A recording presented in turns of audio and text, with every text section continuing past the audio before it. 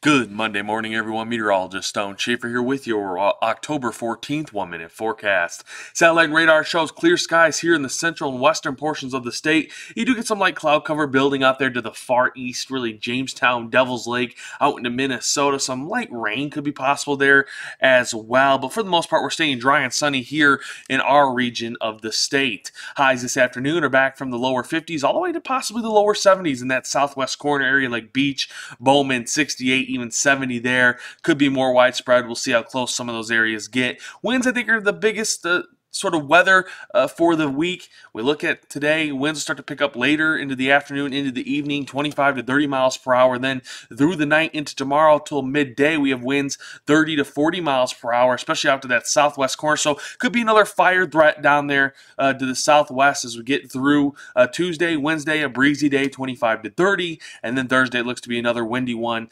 35 to 40 could be possible in some areas around Minot down to Dickinson.